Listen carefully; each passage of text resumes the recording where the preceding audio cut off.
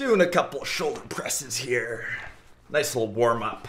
Hey guys, what's going on? It's Karl here, back with another episode and featuring this time around what is in my tech bag, which is just my normal school bag, but I am going to CES in close to 24 hours. So I'm going to be packing my luggage, heading on over, keeping you guys updated with all the tech that is coming out in 2016. These are the gadgets and accessories that I will be bringing with me on my sweet journey.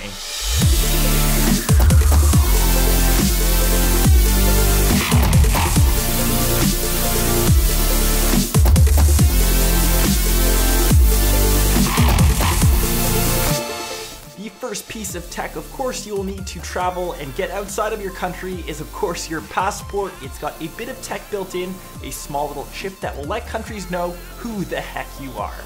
The second item that I never leave my house without, of course, is a camera, and I'm bringing with me my Panasonic GH4, which is now my B cam. I'm currently shooting with my new A7R II, but I love the Micro Four Thirds system. It's nice, small, and compact. The GH4 has an articulating screen so I can vlog with it, I can take photos, I can take video. This thing is a beast in such a small and affordable package.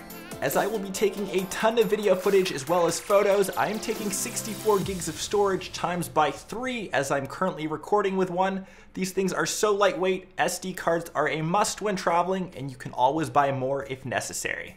The next little piece of tech that I'm bringing with me is so simple and it's so easy to store in your bag. It is a simple pistol grip. You can attach this onto your GH4 or action camera, anything that has a tripod mount.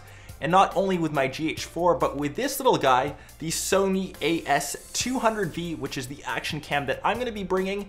It increases the stability of the shot just by having an extra point of contact.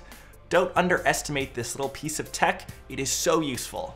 And the action camera, as I said, that I'm bringing is the Sony AS200V, records at 1080p at 60 FPS, fully waterproof in this nice little case.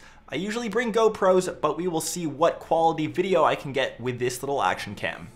The next piece of tech is all about relaxing, kicking back, and playing some games when I've got some free time.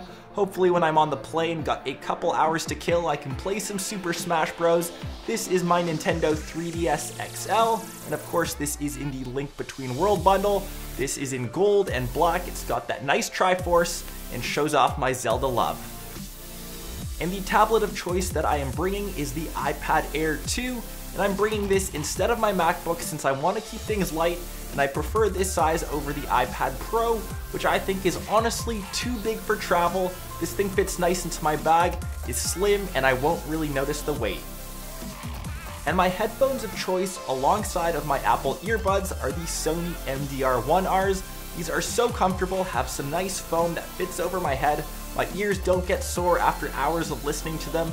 These provide nice, clear bass, clear sound, and I highly recommend these for a traveling set of headphones.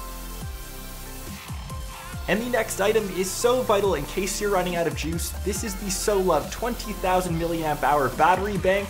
It comes with 2 USB ports, charges via micro USB, has a nice little LCD counter to let you know how much juice you have left, and you can charge your phone 6 to 7 times before it dies.